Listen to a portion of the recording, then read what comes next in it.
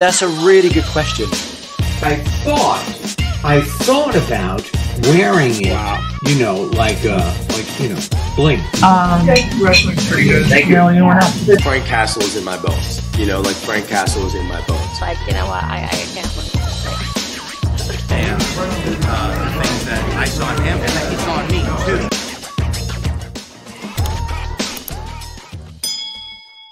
I wanted to ask, was Saved by the Bell, was that like, did it feel like at one point everyone in the world just knew who you were like overnight, or was that like kind of a gradual fame that kind of gathered for you? Yeah, I feel like at that age, it felt very much like overnight. I remember specifically, we actually started touring the States, and it was usually either Mark Paul and I by ourselves, or we would have the whole entire cast. Those are my dogs, by the way. Sorry, they were let up and they weren't supposed to. I thought there was applause. It actually sounded like applause when you said Mark Paul. Maybe I'll help No, appreciate that. It's their collar. I think they're shaking or whatever. Yeah, I'll be texting my husband going, "You forgot to leave the gate closed."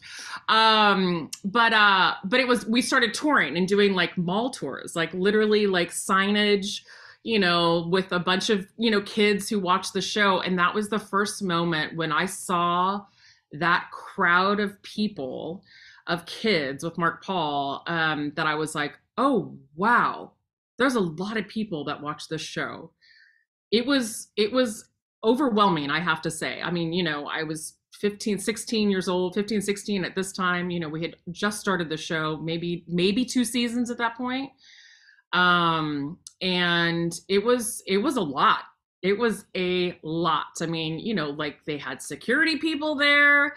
I would have like a drink of water, or a snack or whatever, and kids would want to take it, as like a token or something. It was very strange to me, where I was coming from junior high where kids, were horrible and mean and like would pick on you or say horrible things. And then you've got a group of, 5,000 kids who are all wanting your autograph. It's very strange at first, so it definitely felt very overnight. And then it grew because then we got syndicated, and then it started going into all these other countries, which is why I ended up traveling through all these other countries because of the show.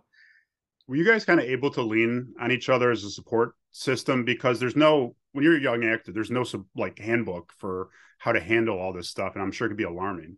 Yeah, it was very alarming. I mean, I credit my parents a lot for it, for sure. They're very, my parents keep me grounded still to this day, so I credit a lot of that to my parents, but we definitely had each other's back as well. I mean, we were all going through this together, and none of us had like huge success beforehand. So this was new for all of us.